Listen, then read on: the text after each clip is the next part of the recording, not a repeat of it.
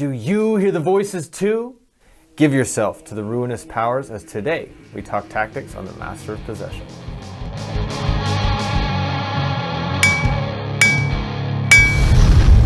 Anvil of War! Let's talk tactics! What's up guys, we're here today talking about a new model for the Chaos Space Marines range known as the Master of Possession. This guy came out with the new Shadow Spear box set release, and he is a Psyker character with some very new and interesting tools available to the Chaos Space Marines. He's your standard Chaos Space Marines character. He hits on 3s, he has strength 4, he moves 6 inches. He has a bolt pistol and a force stave. So nothing really out of the ordinary for a Psyker model, but he has access to the Malefic discipline, which is something new and has some very interesting options within it to manipulate your army. Okay, so the Master of Possession doesn't have a lot in terms of war gear that you can change. He comes stock, which is kind of the trend we're seeing with Games Workshop models nowadays, is they're kind of coming out of the box mono pose. But he comes with his force stave and his bolt pistol, and you can't really change them unless you give him relics. How you can give your Master of Possession some flavor is the psychic spells that you give him, which he can cast 2 of. Personally, I have a couple of the favorite psychic powers on the Malefic tree, and we'll talk about them a little bit right now. Cursed Earth is probably my go-to for the Master of Possession. This gives +1 to the invuln of Legion demons around him. This is great. Another really good one is Infernal Power, which he boosts the ability to do damage output with your possessed or your demon engines around him. Another one is Sacrifice, which is kind of a healing spell, which I use with my Nurgle armies, so it's kind of nice to have that option in the Chaos Space Marines range now as well. Alright, using a Master of Possession is very interesting because you have a lot of different options with what you can do with them. Not being a named character, you can include multiple of them in an army, and they can each play different roles within a Chaos Space Marines force.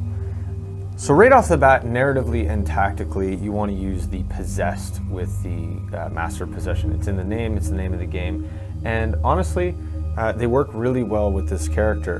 Now, Possessed are a great kind of hard-hitting melee unit that can screen your Master of Possession. He can move around with them and really kind of buff them to be even harder hitting than they already are. Let's take this up a notch and include the new Greater Possessed, which give +1 strength to all of the possessed around him, but also will benefit from a lot of these spells that he can cast. So this can be a really good blob unit. You can put them in a Rhino and transport them. You can put them in a Land Raider if you wanted to go that way. They can kind of jump out and just clear infantry because they're very strong in combat, and especially with all the buffs from the Greater Possessed and the Master of Possession spells, you can have some really horrifying stuff going on from a very offensive standpoint. This can be moving forward, this can be attacking objectives, this can be running back and, you know, unbogging a vehicle that might be stuck on infantry. There's a lot of things that they can do, and they're kind of a can opener unit that can run in and free things up or just go on the assault. So another thing the Master of Possession can really help is demon engines. I only have a Forge Fiend at home, so he's kind of more of a gunline style, but certainly increasing his invuln save can help him survive the anti-tank fire that's coming in. Sacrifice, especially if you have a Warpsmith nearby, can heal vehicles really fast, and the Warpsmith would lose a wound when you cast a spell on him, but you're getting 3 wounds back on a model that's usually T7 with multiple wounds, and that's good if you ask me. Forge Fiends are kind of backline. They have a lot of guns, but you have the Mauler Fiends and you have the new Venom Crawler models, which you can run with the Master of Possession and go on the offensive with. My only issue is that the Master of Possession is still only 6-inch movement, so he might not be able to keep pace with something that's a little faster moving, but that's what Rhinos are for. So if you wanted to throw him in a Rhino and jump him out at the time of when they hit combat, that's also something you can do too. We also have our Obliterators. Now, Obliterators, these are the older models. They're not as big as the new ones that came in the Shadow Spear box, but I had them painted for this video today. Oblits are fantastic because they can hide by being in deep strike, and when they show up, they hit hard. The Master Possession could move around the map. He could be screened by cultists or possessed, or he could be in a vehicle. But when the Oblits come, you can drop them right on the Master Possession, and then he can give his buffs to them. Whereas he doesn't buff their shooting, he definitely buffs their survivability. And a Blitz being able to shoot for multiple turns can really do a lot of damage to your opponent, and the Master Possession can kind of keep them alive just a little bit longer, that they can do even more amounts of damage. Some newer content to really boost that Master Possession is Vigilus 2. I call it Vigilus 2, but the Vigilus Ablaze book has the Demonkin Ritualists specialist attachment. This is specifically geared towards your Master Possession with Possessed. You have the ability to boost his Force Stave into a Burning Rod, which is just a +3 strength Force Stave, which can get pretty gnarly with some certain spells, like he can threaten vehicles at that point.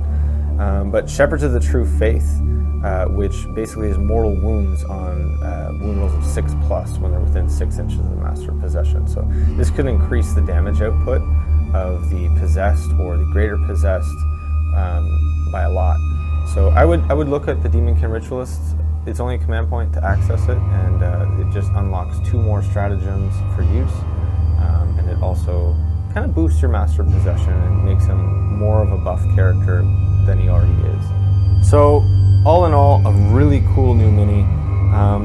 You can't really get enough aura characters. I really kind of play my Death Guard that way, and I find him to be really interesting because he unlocks more of an elite army with the Possessed. I certainly want to try it. I certainly want to get more Possessed on the table for you guys, and get the Master Possession out there on the battlefield. Sponsored by...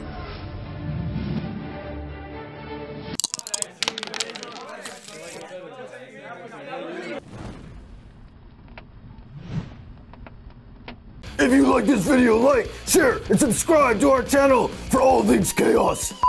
No, that's not true. They've had... Cut this out. Just cut that out. 2, 1, Ken slurp.